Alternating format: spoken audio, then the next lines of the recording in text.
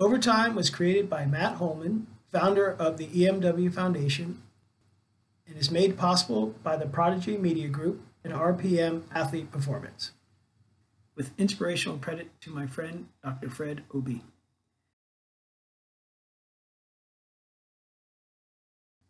Welcome to Overtime, an open conversation series on racism in the sport of lacrosse. We hope you find this thought-provoking, educational, and it leaves you better prepared as a member of the lacrosse community. Thanks again for joining us, and now for this week's panel. Due to my error in hitting the record button, we joined the conversation already in progress, and you'll meet the panelists at the end of the video. Experiences.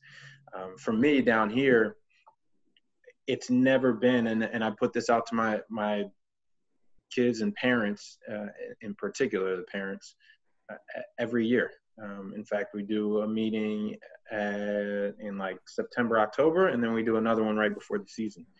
And I lay it out very plainly that the program isn't about wins and losses. We're all competitive here, but it's about developing young men. And part of that development is making sure that we have these dialogues. And part of it's making sure that we provide some experiences for them to, among other things, whether it's leadership, whatever, but also to experience giving back to the game and to engaging with other people and engaging with our community. And so we do certain community service efforts and we don't necessarily promote them to the school or tell anybody we're going to do them. We just do them because that's as a coach, I set that standard that's important to us. Giving back is important to us. And so we go into some scenarios that, maybe our kids otherwise would never engage. They'd never be in those environments or those neighborhoods or whatever it is. And it's not about, it is to some degree about the actual work that's being done, but it's also about providing them that experience and giving them something that hopefully informs their life and informs their, their habits and their dialogue and their, everything that they do moving forward. So this is actually an area of programming that is very important to us because if you play Harlem lacrosse, if you play lacrosse as a Harlem lacrosse program, you're likely on a team that is almost exclusively minority students. That's your first experience playing lacrosse. And then we have a lot of students who are enrolled in boarding school that are predominantly white institutions, where then they go from my team was entirely black kids to now I'm one of a couple of black players on the team. And so we've been thinking hard and trying to develop programming for how we support students. It's not just about their experience on the team, it's also their experience in the whole school. And I think as we're learning, like Rory said, I think one of the most important things is to listen. And like Chazz said, you're already setting up yourself up when you are establishing the values of your program.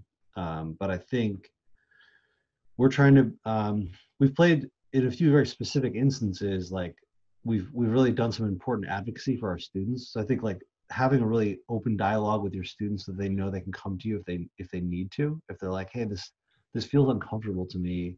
I'm one of only a few students of color. I don't really know who's the person I go to who's like, I can say I'm not comfortable with what's going on here, or it's making me feel a certain way. Like we try to be that person so that if something comes up, we had some stuff that came up with COVID that was sort of like every boarding school sending all their kids home, and they have certain expectations of their students, and they're like, they weren't doing a good job thinking about the perspective of the kids who are in Harlem lacrosse relative to their other students, which they're dealing with a lot of different things. If you're living in the city of Manhattan, a lot of population density, then you're a lot more likely to know someone who's been killed by COVID. And your life is probably turned upside down a lot more than someone who lives in a suburban community and has access to like any digital resource that they need, and they can really support the remote learning very easily. And the school wasn't thinking about it, and it was our job to sort of like advocate for the student in that way. And the students like, my school's all over me and like I have a lot going on.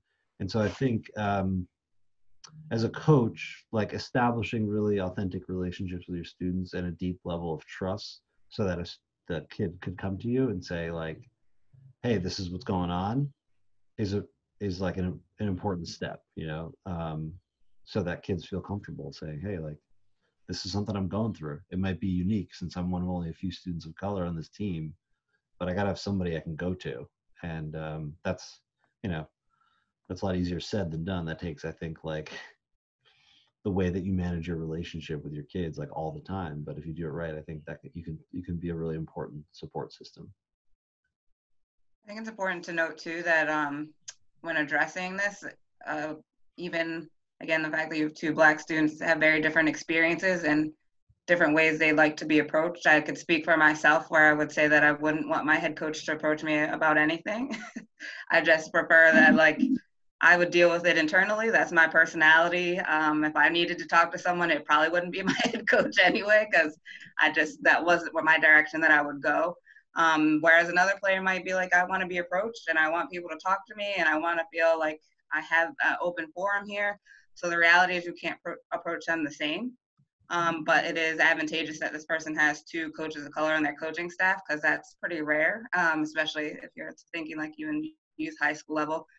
So utilizing them is really important. I used to coach college before I worked at US Lacrosse, and I know that it was a very different experience as assistant coach. I was like best friends with the kids. I like knew their situation. It was a lot more social. I could play good cop. When I went to head coaching, it was completely different. And, it was almost like, wait, why are they not talking to me about everything in their life? But that was something that obviously I transitioned into. My assistant coach became that role. So the reality is not only do you have two assistant coaches, but they are minority coaches. So the reality is that they're probably going to be much more approachable for a lot of different reasons. So utilize them in their roles, empower them to speak to the kids. But I'll always advocate for, like, the reality is they might not want to be called out at all. They might feel comfortable, they might not.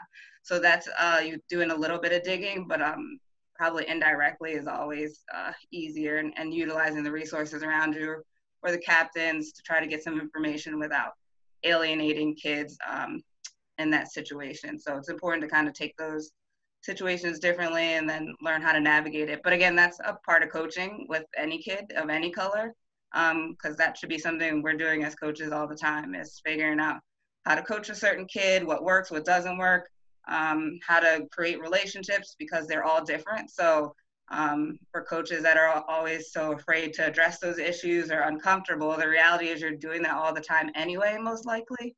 And a one-size-fits-all approach just doesn't always work. So as you navigate that, use the coaching tools that you already have in place, because they work with anybody regardless of their color, just to figure out how to relate to kids and what works best.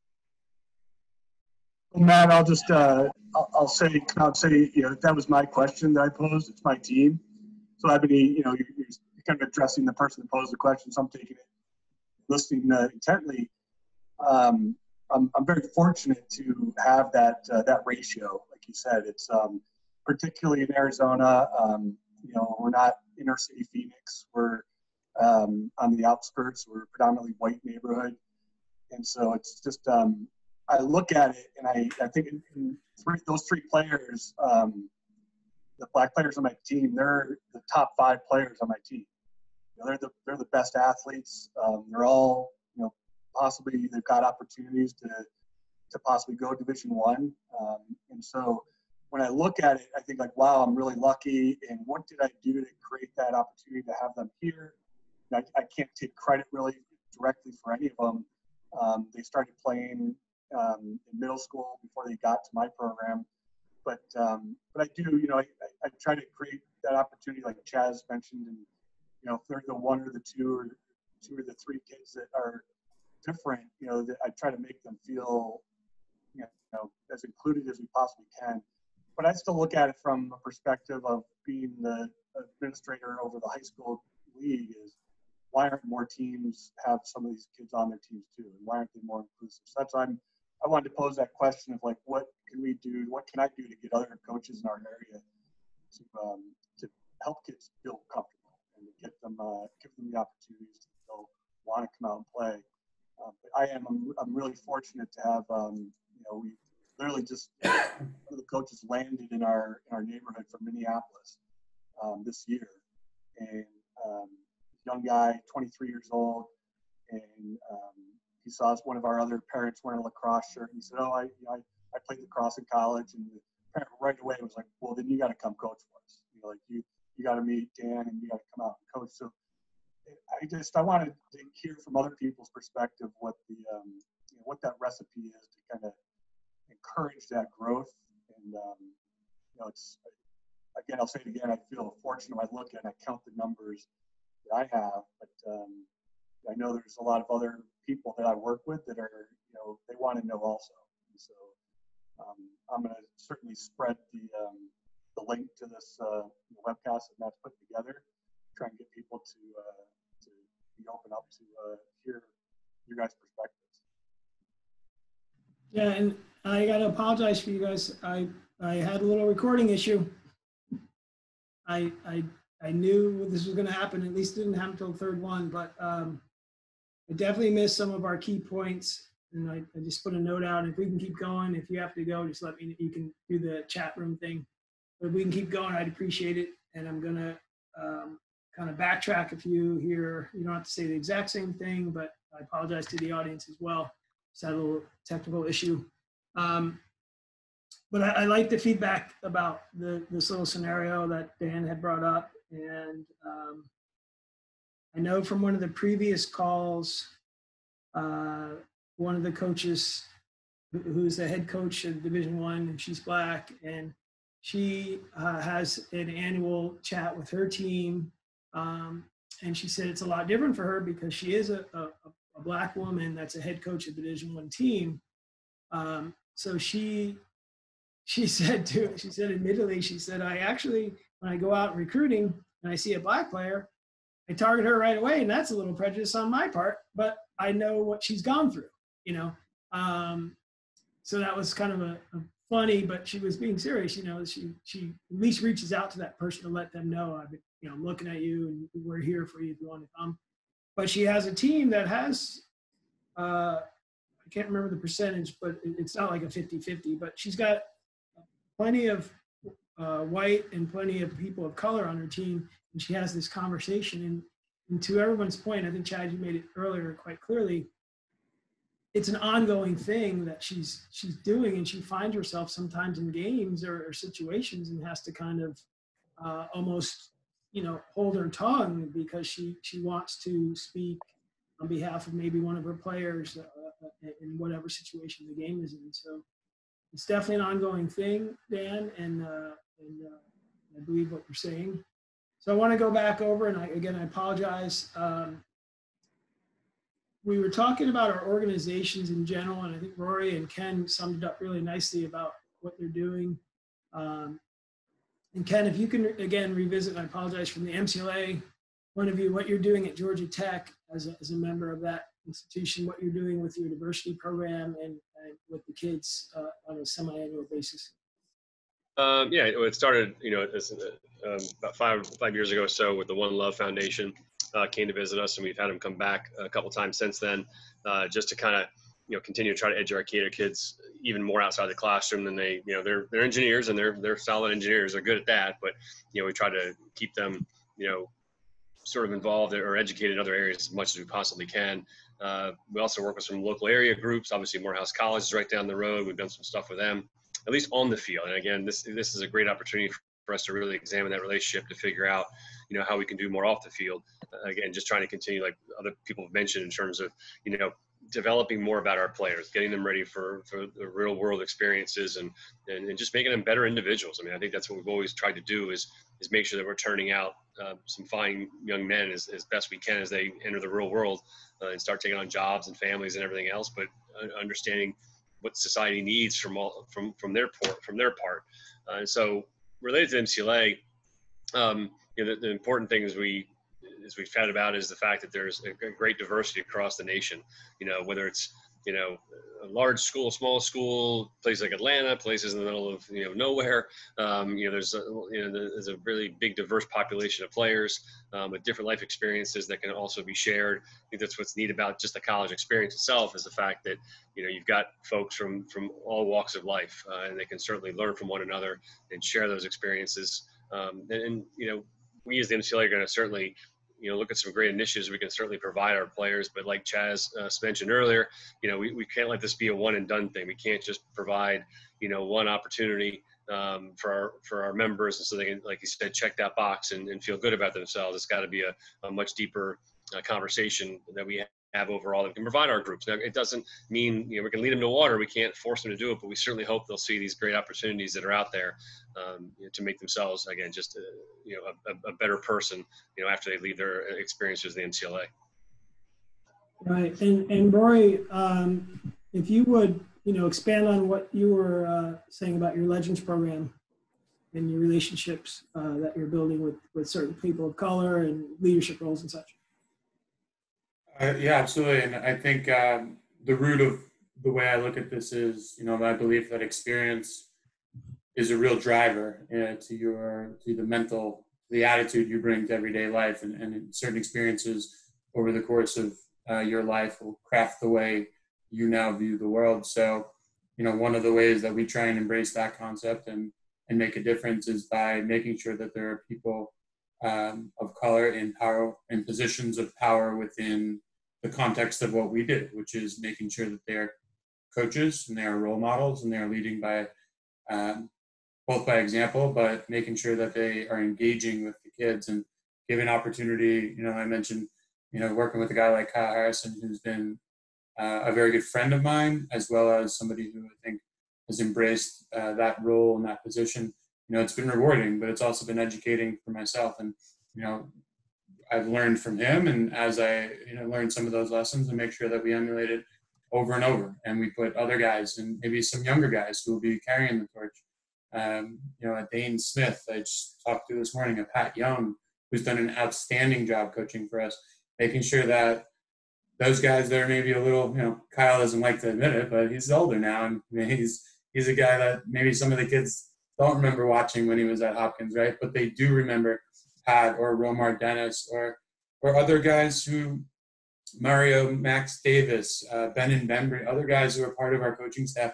Maybe they weren't all Hall of Fame players, but they understand the pulpit they stand on. They understand the opportunity they have to create experience, you know, to send kids back home with. And for me, one of the pieces I really relish is back home for these kids is, if I have 22 kids wearing a jersey, it's more often than not 22 different hometowns and 22 different local programs.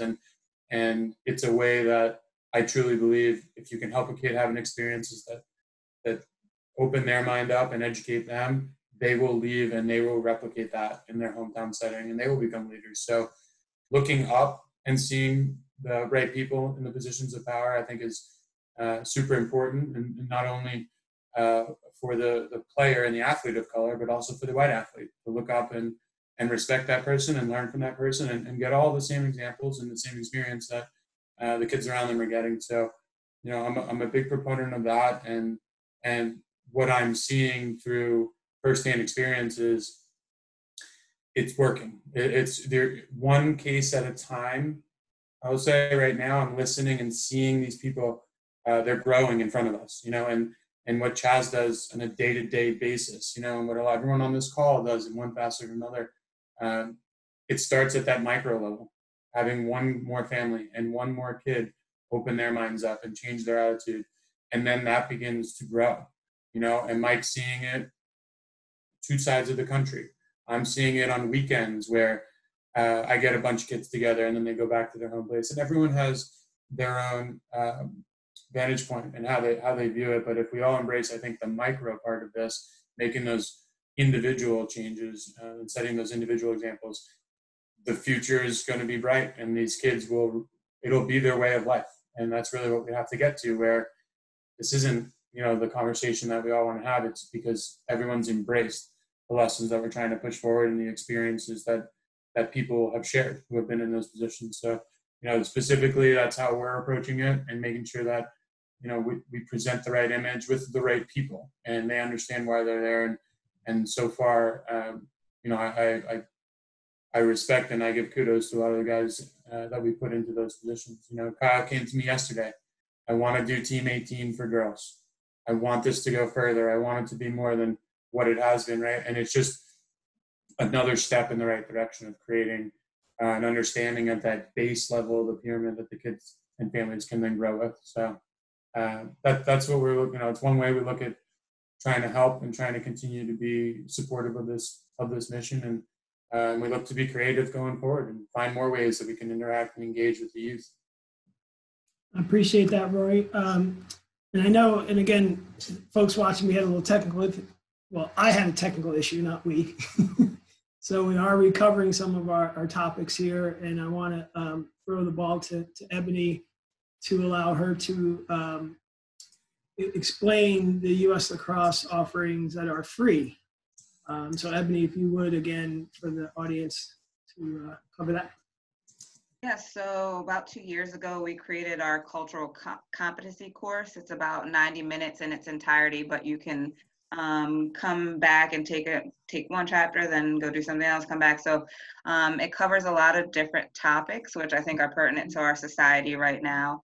It covers bias, talks about microaggressions and how those affect coaches and your students. Also talks a little bit about social class and privilege. And then it wraps into inclusive leadership. And so I think it's important in today's society because it not only discusses different ways that you can demonstrate prejudice, but also then gives you tools to combat some of those ideals that you've had probably most of your life as a coach or a program leader, and ways that you can be more inclusive in your best practices and the way that you support your team. And so, like you mentioned, it's free to all coaches and program leaders. It's strongly recommended. A lot of the leagues have had success that we've worked with. The PLL has mandated it for all of the people that play or coach for their league, the MLL as well. So there has been a lot of just understanding of the significance of this course and the value that it can provide for people who are really looking for answers. And it's relatable because it's lacrosse specific and pretty digestible. So it's a great opportunity for anyone to take the course, especially students as well. It allows them to kind of challenge what they're seeing in the world right now and how that impacts them and the way that they think, and how they can also advocate and support their teammates, and also advocate for a more inclusive environment, even as a student. So there's a lot of good digestible things in that course.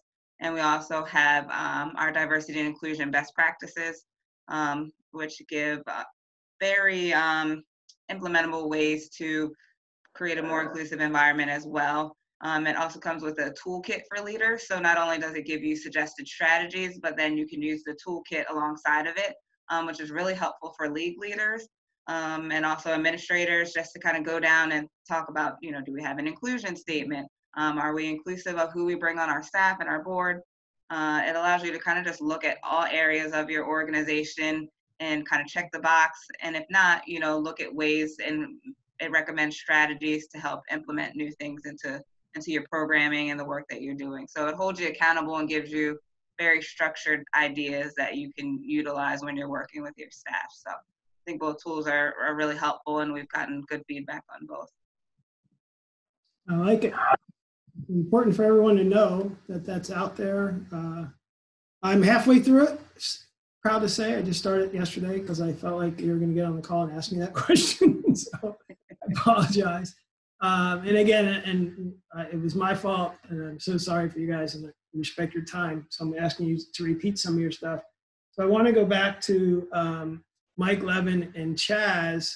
I thought it was very interesting that you guys were, obviously you're both at Brown at the same time, but if you would, Chazz, talk about your team experience, and then Mike, if you could restate your reaction or your take on that team experience as well. I appreciate it.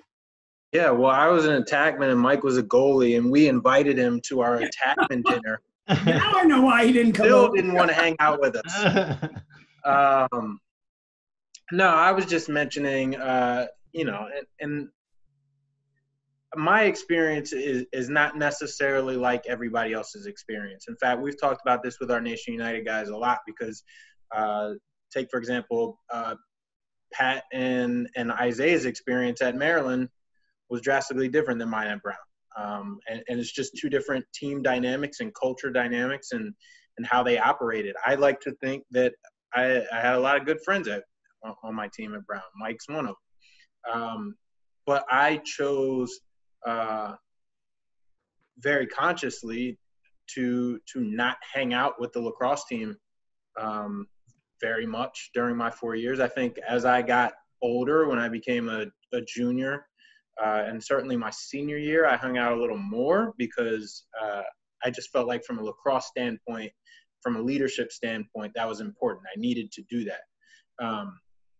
But socially, I had a whole different group of friends and a whole different circle that I ran with, and that was good for me. It was good for me for a number of reasons. One, in part, it was just because the times that I had hung out with the team, all good guys, but I just didn't really enjoy myself. That wasn't my experience.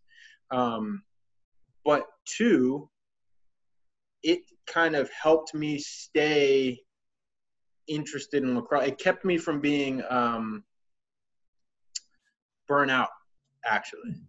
I needed to get away. Like, you spend time in film, you spend time in workout, you spend time on a bus, you spend time in practice, do all this stuff together. For me, I needed that little break. I needed to be able to step away and step into a different world. And then it was also important for me, having been in a predominantly white institution from first grade to 12th grade, to kind of connect with the Black community there. That was important for me. And that's not going to be the same case for every, Black player that plays in college, or plays on any team, really.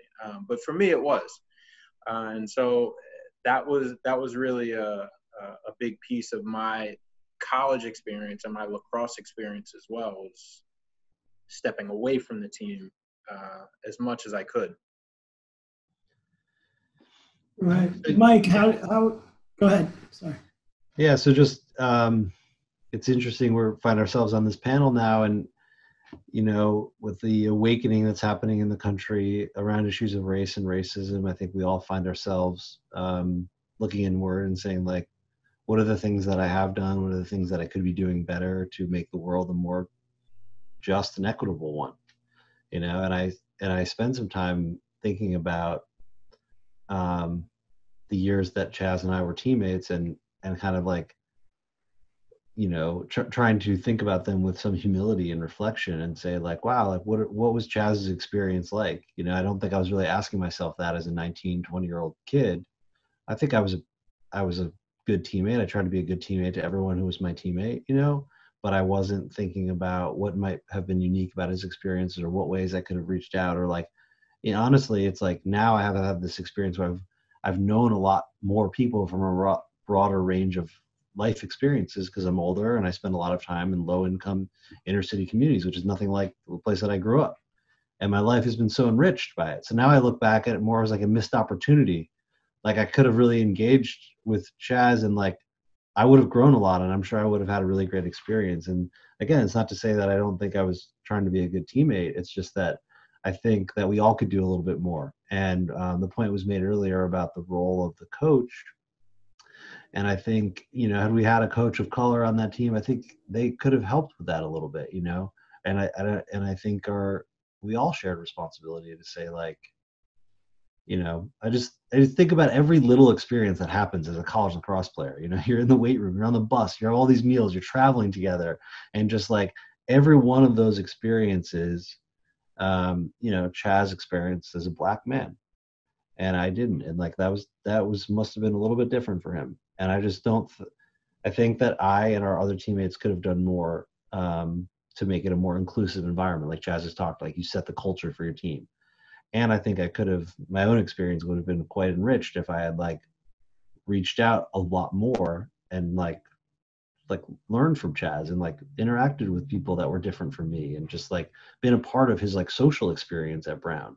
That would have helped. That would have been really good for me, And so, I think it's important now, as the country is having this awakening, to just spend some time reflecting on that kind of thing.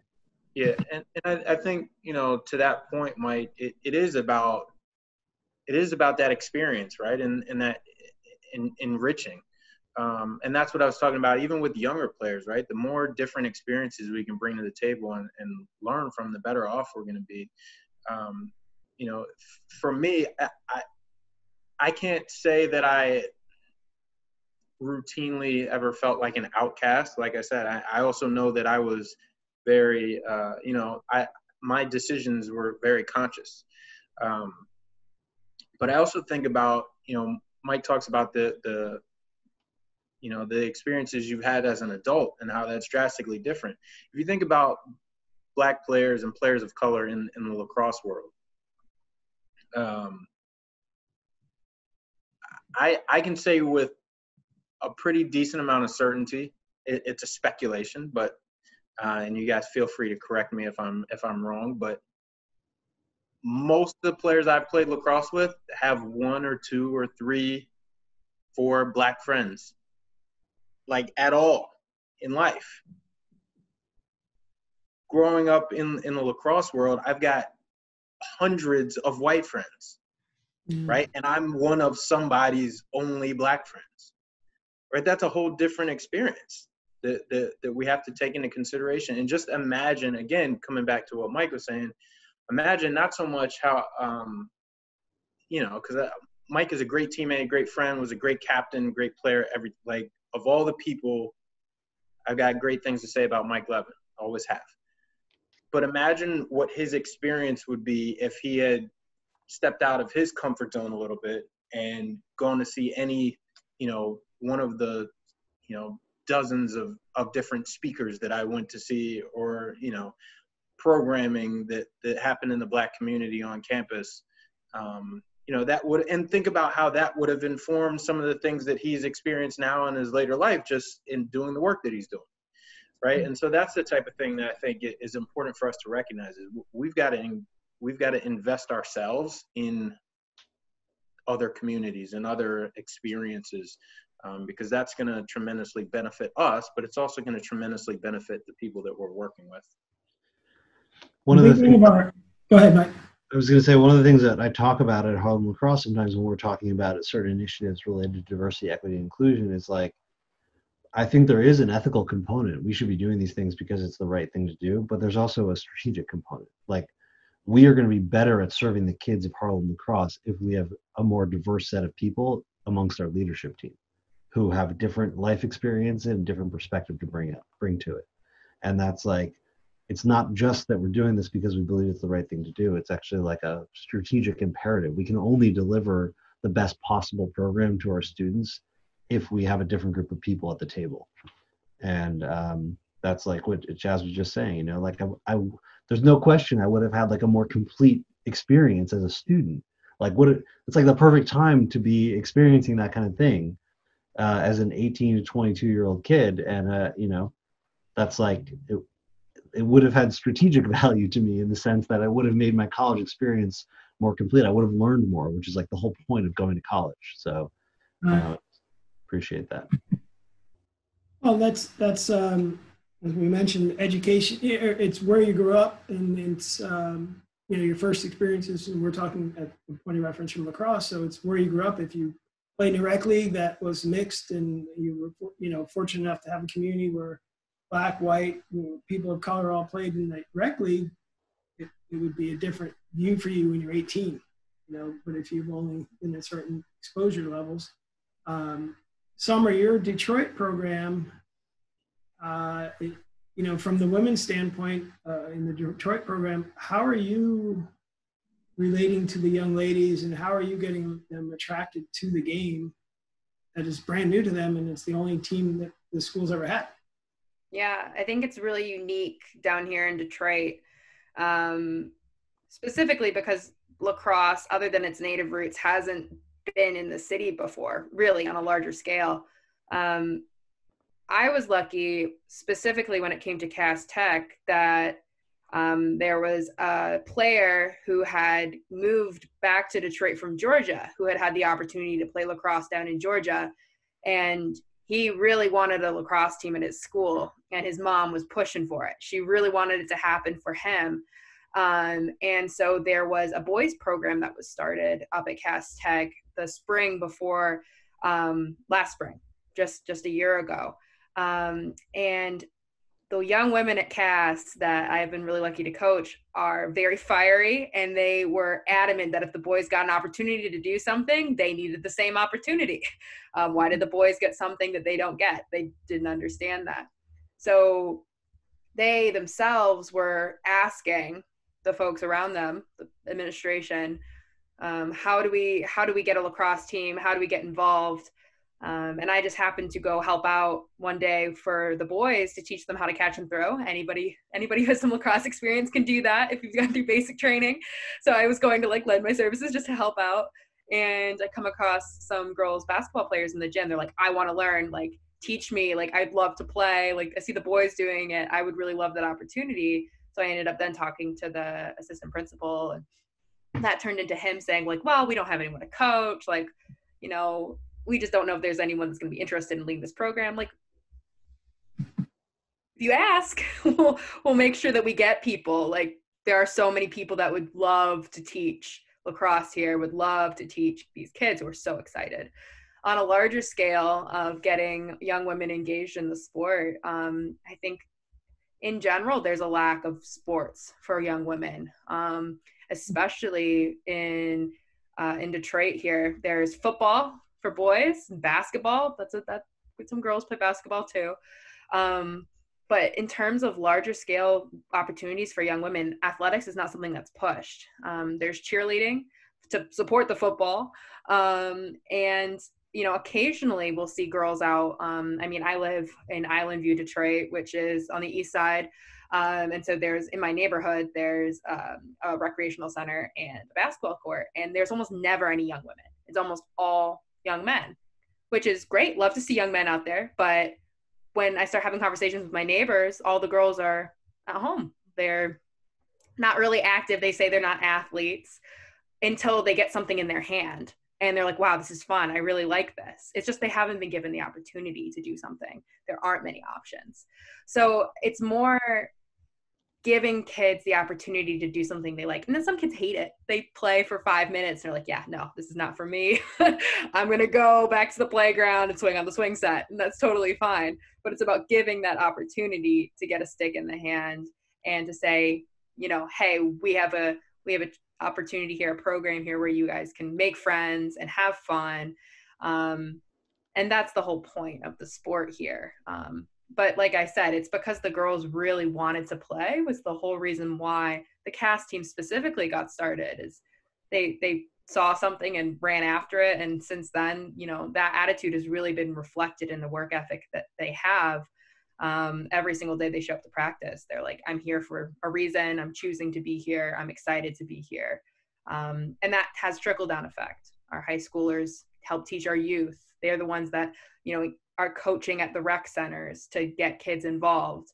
All of that builds on each other to create a whole community of lacrosse that's really Detroit based, and not people that look like me. Like, my stint in the leadership position that I'm in should be short-lived, because there should be someone from the community who learns the sport now, because they have the opportunity to take my role and then have it be a city-based initiative.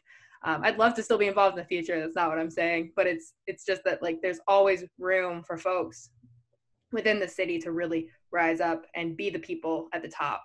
And that's the whole point, is it for it to be a community-based initiative, not have people come in from the outside to run a program and then leave again. Mike Levin, Harlem Lacrosse. You're kind of on that same angle as trying to get more of your community parents involved, if I understand correctly. Yeah, I mean, I started working at an organization called Metro Lacrosse in Boston in 2007. And I've been working at different organizations that are doing something similar since that time. And I think engaging parents has always been an important priority, and not one that we've always lived up to in terms of like meeting our goals there. But we've had many, many amazing parents that are really engaged, and many great parent coaches. And now we have some parent board members, and we're looking to advance that more. So I think that's kind of, when I heard Eboni talking about her experience as staff and leadership of the organization of US Lacrosse, that's one thing that I hope I hope will help us push some of these initiatives forward properly is to like have like the leadership structure of the organization change a little bit that will help us prioritize things more, like parent engagement. But I think it's I don't think that there's any sort of like secret sauce to getting parents involved. Like we really do a much better job when we have parents engaged in their kids' experience, and I think we are better coaches when we have parents who are on the coaching staff. So I think it's just about like having great relationships in the community in which you operate, and like Summer was hitting on, just like we really want to be a program that is of the community that we serve, not sort of like some people who are coming in from the outside. I mean, that's one of the reasons why we operate in schools. Like we hire people and embed them in a school. They're in the school every single day. So we want them to really be a part of the community. And we've done a lot to kind of like advance our assistant coaching staff with school personnel. We have a lot of great people who are working in the school in one capacity or another who might not have a lacrosse background that we'd like to engage. That's been a good pipeline actually for some full-time positions as well. So I think we're trying to think strategically about our entire talent pipeline, including board, full-time staff, part-time staff, volunteer positions, and do we have a sort of a racial equity lens in all of that work? That's a big job, and so we're trying. That's all I can say. Got some great parents out there, though. The trying is that's the first leg of this, is just getting the inertia going, and that's why we're here. Unfortunately, we lost Chazz Woodson. He had to run. He was overtime, and again, it's my fault for going over our allotted time. So as you guys have to. Oh, there's Chazz. Okay, you're on mute. Yeah, no, I got a couple more minutes. I'll stay. Oh, okay. Like 2 minutes. 2 minutes. Well, Chazz, why don't you give us closing thoughts? Perfect timing. Give us some closing thoughts. Let us know, more Nation United thoughts. I'm very interested in your program.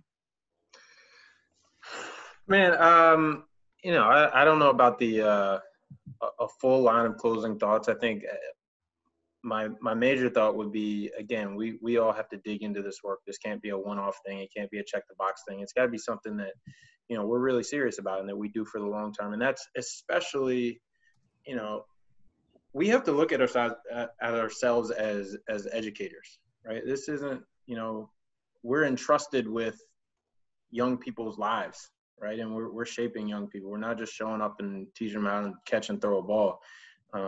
As coaches, they're going to spend a tremendous amount of time with us, and we're responsible for what comes out of that time. So it is important that we do this work. It is important that we invest ourselves in it, and that we grow and become, real educators for them. As far as Nation United, I'm not 100% sure what you want me to say about it. Ask me a question, I'll gladly answer it. I think that's probably easier. Yeah, for those that don't know or haven't looked it up, just give me the quick premise, as much time as you have, the quick premise around the idea, and how, and make sure, and I know this, but let's be clear that it's open to everybody. Sure.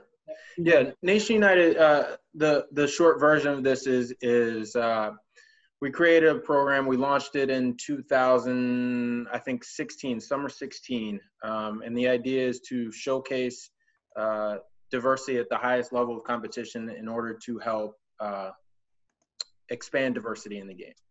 And, we roster typically 2 teams, actually, and we do a women's team as well. But on the men's side, 2 teams, a junior or a senior team and a junior team, done by class, and we compete twice a year. So we try not to pull kids from their other club programs, but we do pull kids from all over the country. And some are committed to playing in college already, some are not, especially now that the rule change has been instituted.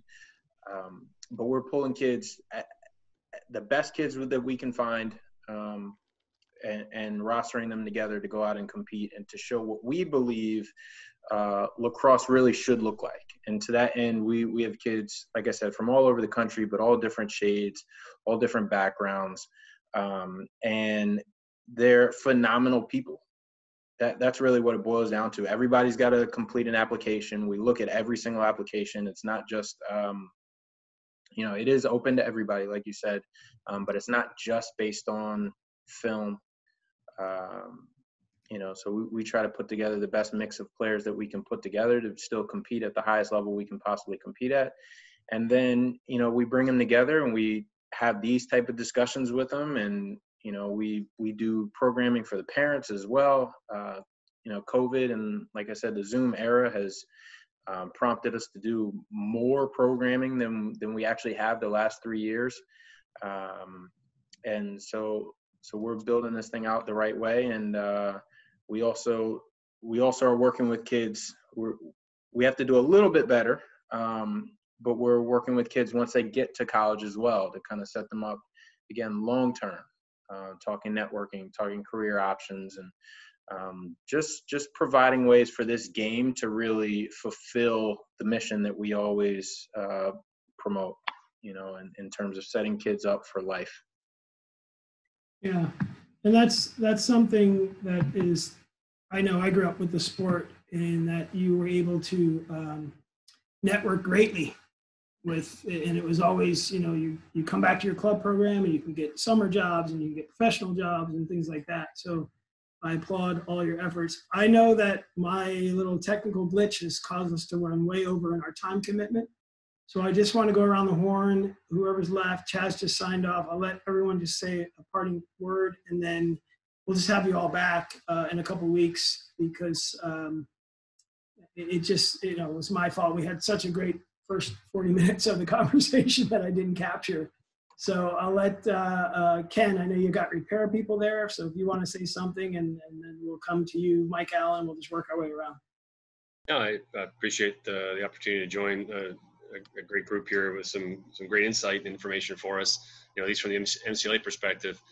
Like Chazz was saying, I mean, we're educators. I mean, we're coaches, but that's what we're doing. We get a lot of really impactful time with our players as coaches at the level we are. And so it's really important for us to be sure we're always trying to better these young men, and really, it's in the end, it's better that they're great young men, great men entering the world than they are great lacrosse players.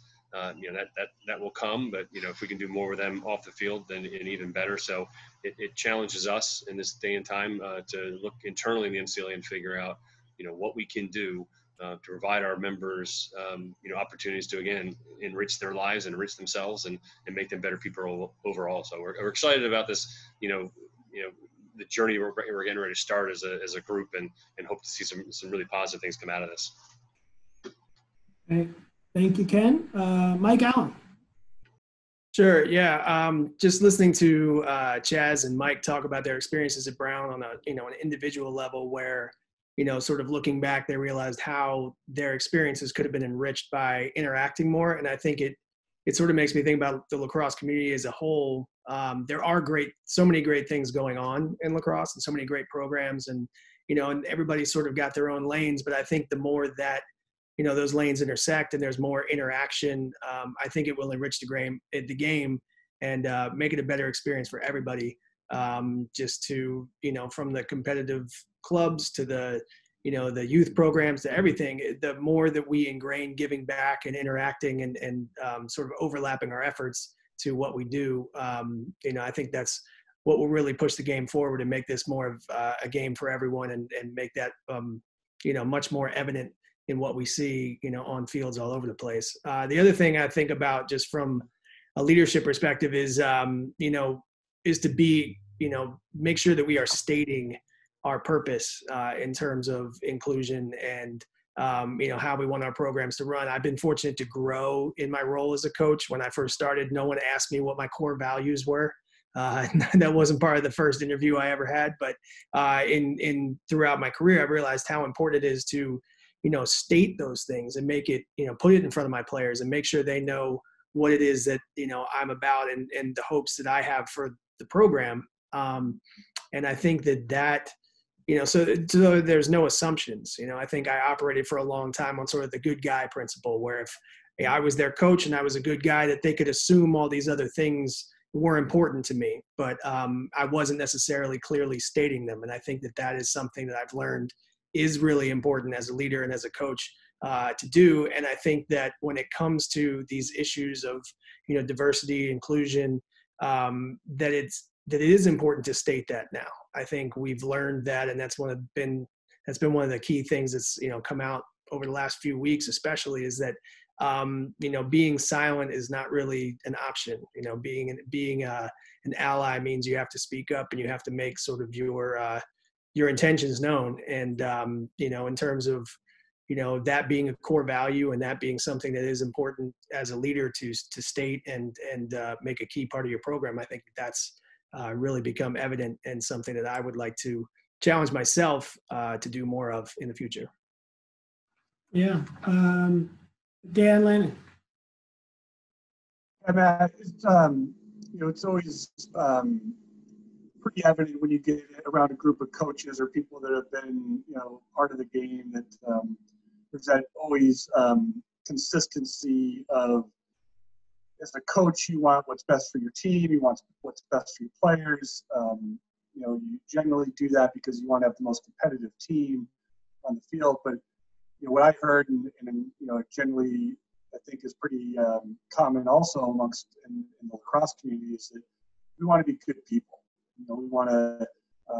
We're here to coach, to be competitive, to have fun in the game, but we also, particularly when you're working with younger adults, you want to make sure that they get a good experience out of it and that they come away as a better person, not just only a better lacrosse player. So, this is evident that we're all taking a step to make sure that we're doing the best thing we can possible to address issues that are in our community right now. And so I appreciate you letting me be part of this and for doing this, and whatever we can do to help spread the word to make sure that we're addressing the issues appropriately and teaming up to deal with the adversity that everybody's going through in the world right now, with everything from COVID to racism to it's a crazy world right now, and getting together and talking is only going to help us tackle these issues better.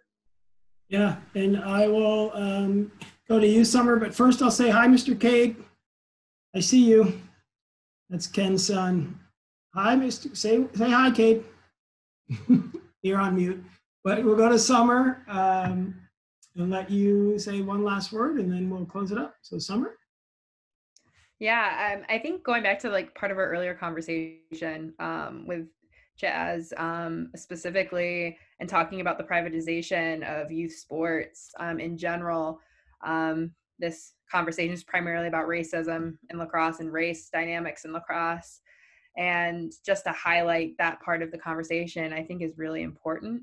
Equalizing opportunity and creating more public opportunity, whether that's through the public funding of rec centers, or even private organizations partnering with recreation centers to create free or low cost programming, help in the large term scheme of things. That's one of the things that we've worked on at Detroit United. It was going to start this summer if COVID wasn't a thing, but we'll start next summer for sure, is a partnership with the Parks and Recreation Department to have pop-up lacrosse at least once a week for the entire summer at different locations throughout the city. Because like Chazz was saying, that's so important to opening up the doors for more kids to experience the sport. Not everybody can afford or know about the private opportunities that exist, but people who are in the community, especially in Detroit, and I know we have a whole bunch of different people on this call, from private club directors to people involved in events, but here specifically for a nonprofit that works in an inner city, that's really important and key, is creating that larger network of support for kids. And that's not going to happen overnight. I think that's something that we've talked about. We're dismantling systemic systems here, like dismantling generations and years of history that has kept us like a sport, but more broadly, just resources for very few people. And we're trying to break that mold to create an opportunity for everybody, and that happens slowly. But it takes people like everybody on this call and at large to continue to do the work that they're doing in order to create those opportunities. So again, thanks, Matt, for having us all on. This was really, really cool. I really appreciate this.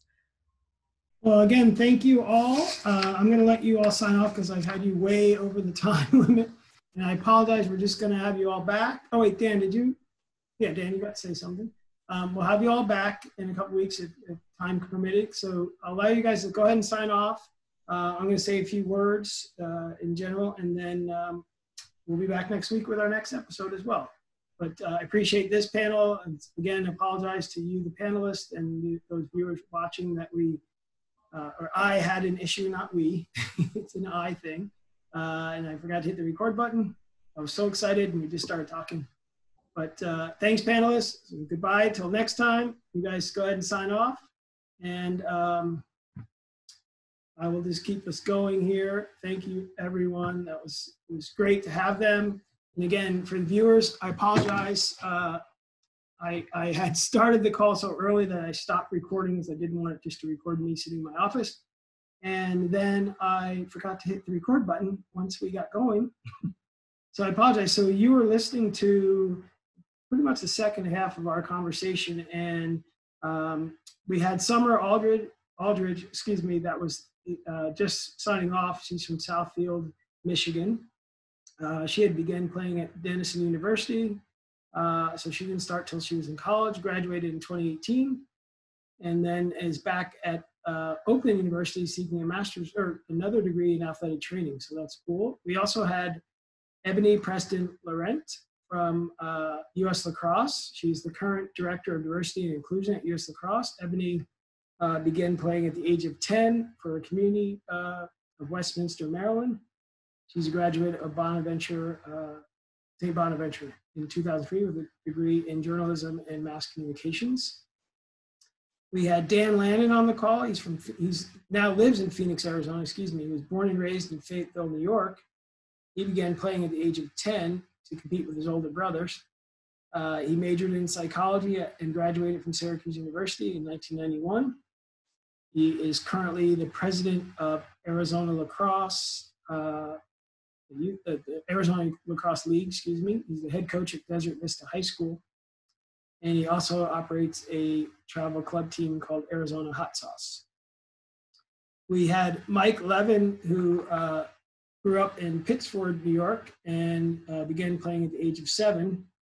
Mike is a 2004 graduate of Brown University, and he is currently the CEO of Harlem Lacrosse. He's been serving that position since 2017.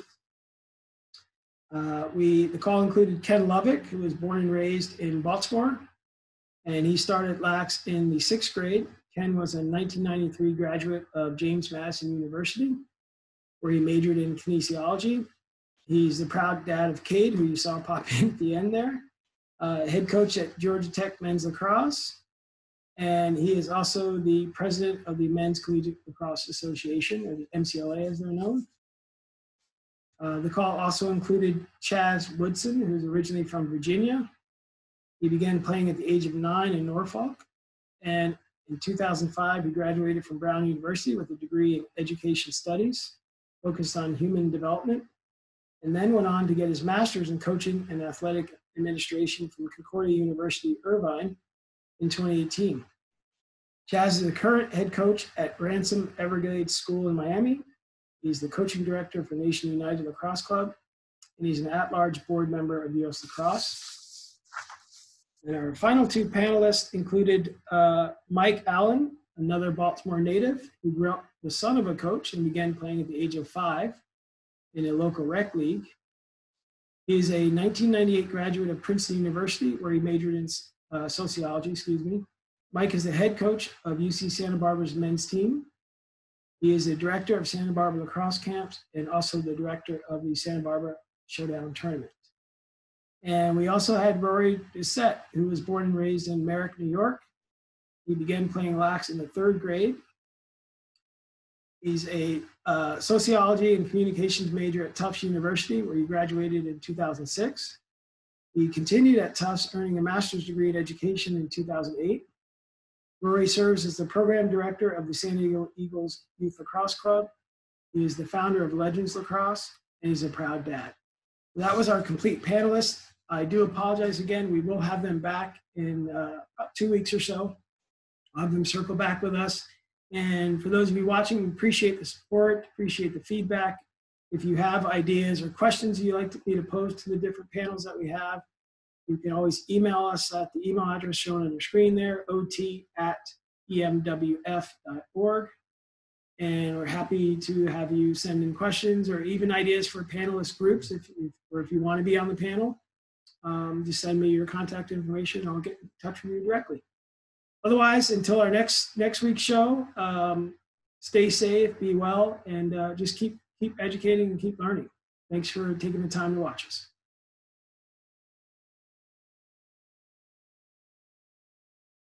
Pose a question to the panel by emailing us at ot@emwf.org. We'd love to hear from you.